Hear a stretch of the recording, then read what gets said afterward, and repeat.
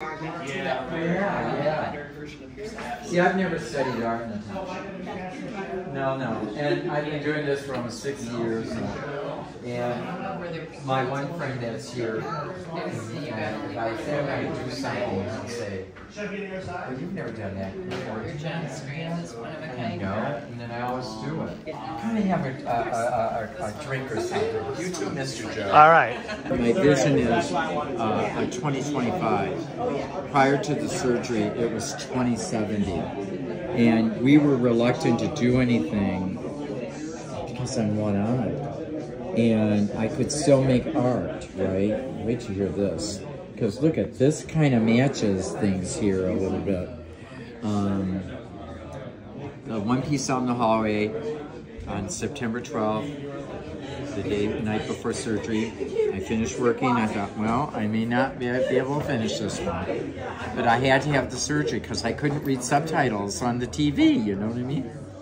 So, I had the surgery. The next day, I go back for the post-op. My eyeball swollen. The pressure was up to 26, but they weren't worried. I go home. My neighbor drove me. When I finally get back here, I lay down, but I don't really sleep. But Natasha, when I walked in here, the colors were completely different. I could see crystal clear. The clock, it was electric green.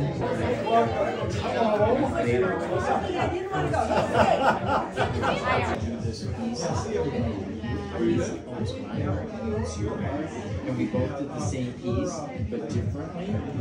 God damn.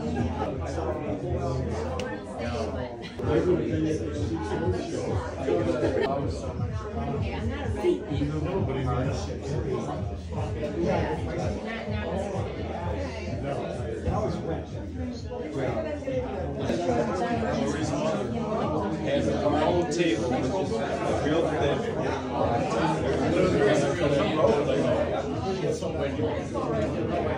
They are, that was here. Yeah, sure.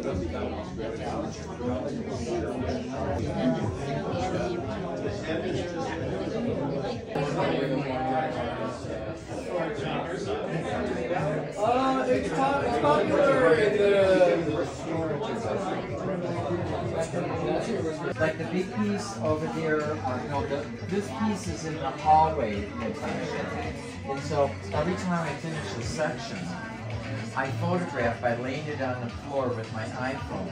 I used to really like I told my dear friend Bobby LaRose that's here at that was back in high school. when I was done pitching it to John, she said, You know, if you get up under this, you can see the iridescence. And if you get up under this in the camera, you can see it kind of flickering. Yeah. I had to have them up because they wanted to know about me and my art, and they wanted people that know me. You can try the different lenses. There we go. So you guys qualify. But he did 350 paintings in 9 years. So when he died, Bobby and I did a show at the Affirmations Gallery in Ferndale. Double hung them, sold them for about $400 each, and gave all the money to Affirmations. Then we have all these, and there was that big queer show last year. He's a gay artist from Detroit. So I had 3 of them framed up, and I already had these. And this is now the Jack Whitehead Memorial Hallway.